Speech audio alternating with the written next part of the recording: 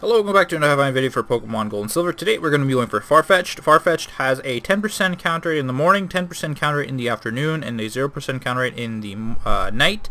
It can be found on Route 38, which is just left of Ecruteak City. Let's go.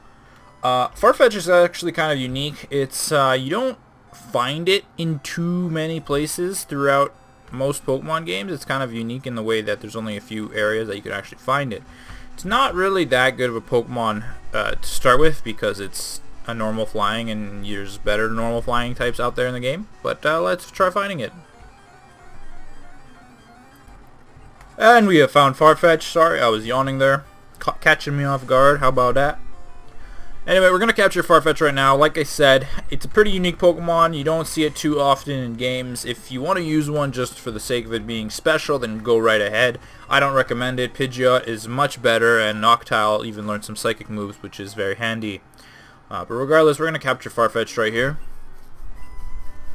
And we captured Farfetch'd. Alright, well that concludes this video. Thank you for watching. Make sure you stay tuned for whatever I post next.